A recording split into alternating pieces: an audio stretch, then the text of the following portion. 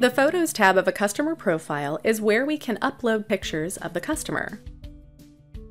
Let's take a look at Nicole Wagner's customer profile and click on Photos. This is a great way to track the progress of a customer visually. For example, if the customer is doing a series of skin treatments. This is in addition to the main profile picture we can upload in the left sidebar.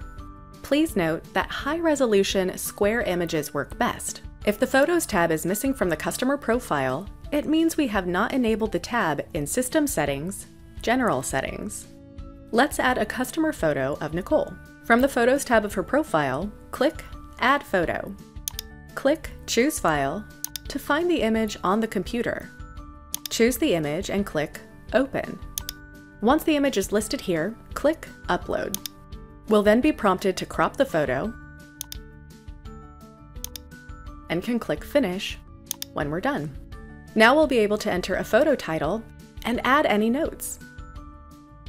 Once we're finished, click Save.